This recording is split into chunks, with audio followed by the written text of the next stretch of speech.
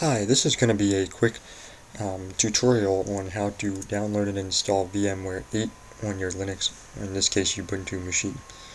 So the first thing you need to do is download VMware 8 from the VMware website. Now this tutorial is assuming that you have logged into VMware and paid for a valid license key.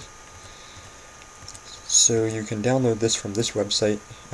I'll try to put this link in the comments, but you can always pause the video and copy it into your browser. But once you download it, you need to pay for a license key. I believe it's $110, $120. Once you download that, it's going to give you a zip file.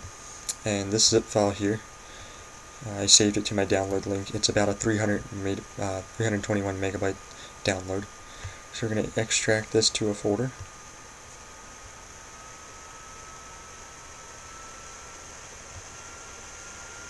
And you can see that it comes with it opens up to a .bundle file. I'm going to pause this 1 second. Okay, now that all the files are extracted and we have our .bundle file, we're going to go into our terminal and we're going to move to the downloads folder, and you'll see the .bundle file in there. So what you're going to do is do sudo sh, and then you're going to do the full name of the file. And then you're going to hit enter your password, and it's going to extract the installer. And it's going to open it up into the GUI based installer. So click agree. You can check for product updates. Sure.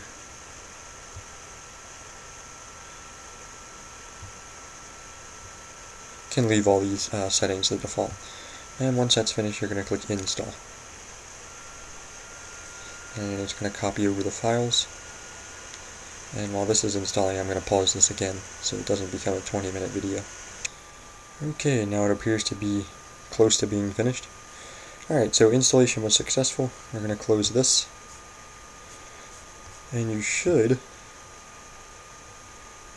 have a VMware Workstation and VMware Player, as well as a virtual network editor inside of your System Tools menu. So if we open up VMware Workstation,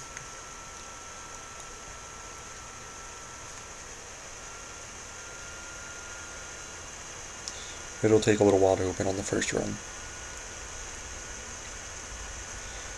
Accept the terms of service, and now you have VMware Workstation. So it's also going to prompt you for updates. If there are new updates, you can download and install those as well. In addition, you need to enter your license key before you actually use this. So like I said in the beginning, you are going to need a license key for this. You can get that from VMware's Workstation website and enter that in here.